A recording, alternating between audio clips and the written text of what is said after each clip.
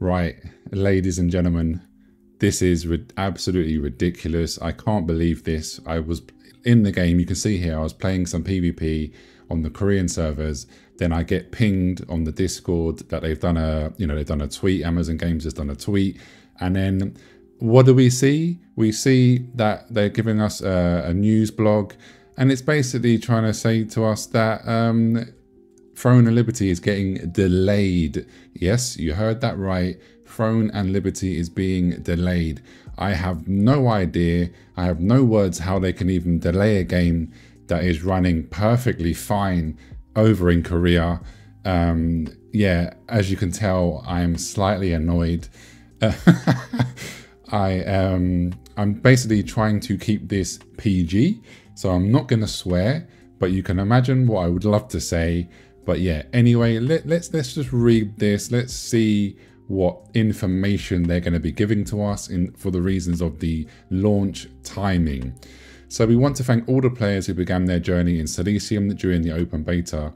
Your participation and feedback has been invaluable as we closely collaborate with NCSoft to drive changes that reimagine Throne and Liberty from its original launch in Korea to our launch in Amazon Games supported regions. Additionally, we've seen a surge of excitement from players surrounding the latest major patch in Korea, which introduced a variety of updates and systems.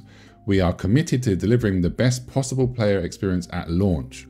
And as a direct result of player feedback, testing efforts, and the reception of the new features, we will be making key changes to the game. Our team began work after the open beta, but fully implementing community feedback and integrating new systems will take additional time. I'm not really sure what additional time you need to take when the game has already been done, the game is already here, and the game is already translated for you. So I'm not really sure what they're talking about. But anyway, to give our team the time needed to incorporate the most critical pieces of feedback and systems, we have decided to move the Throne and Liberty launch to October the 1st, with early access now starting on September the 26th. Below, you dive into the specifics of the updates we're implementing to ensure Throne and Liberty provides the best player experience possible at launch. Okay, so launch game updates based on player feedback, combat. We will be working on combat updates that improve the early game combat experience for players, bringing it more in line with the strong positive sentiment we received around the late endgame combat.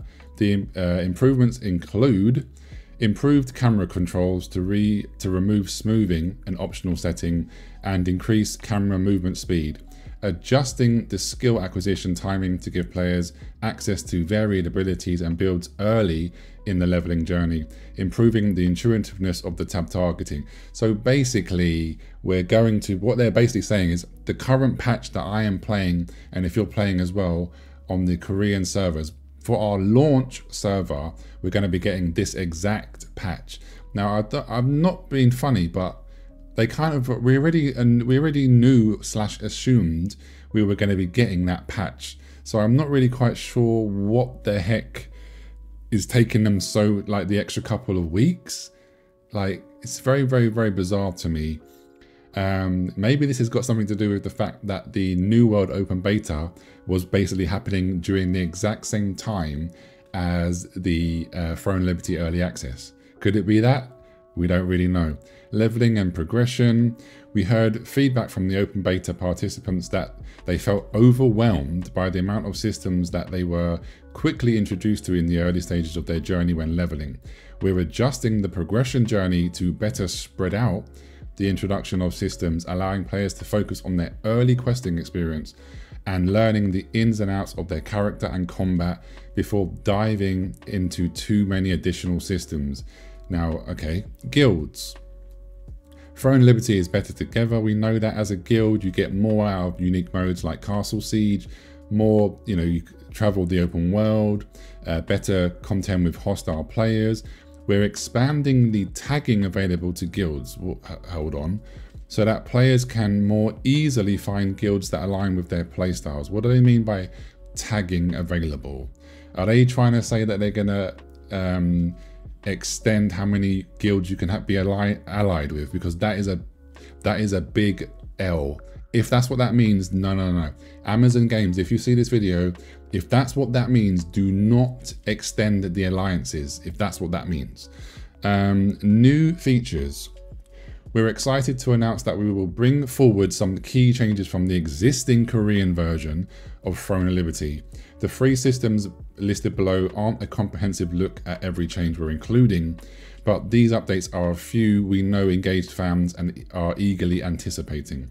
There will be additional quality of life and other changes included alongside these systems, and even more will be added post-launch. So we're getting the skill specializations, which we already know. I've already got video on that. So it'll be implemented for launch, which, I'm not being funny, this was a no-brainer in my opinion. Most of us in the community thought we were going to be getting this on launch. So it sounded like we wasn't, but now we know for sure that we are. We're getting the life skills, so the fishing, the cooking, the Amatoi hunting. Again, I already have a video on my channel going through all 3 of these life skills, so check that one out if you haven't seen that one already. So the fishing showcase, and then the Amatoi hunting. It's a new system that allows you to send your Amatois on adventures. Yeah, we know that.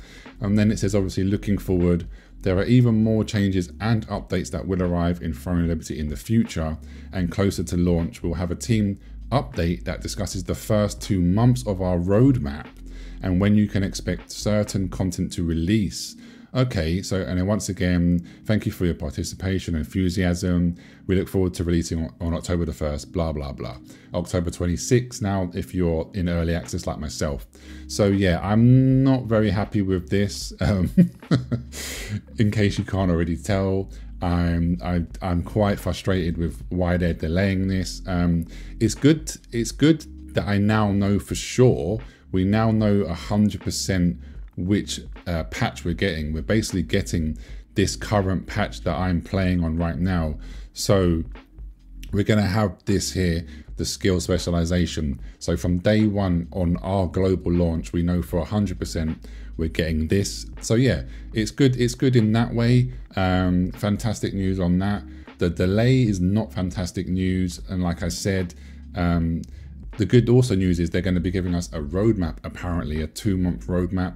So we have to look forward to that. And of course, the minute we get that, I will cover that here on this channel. But yeah, anyway, like, share and subscribe. Leave me a comment down below and I'll catch you very, very soon. Take care. Peace.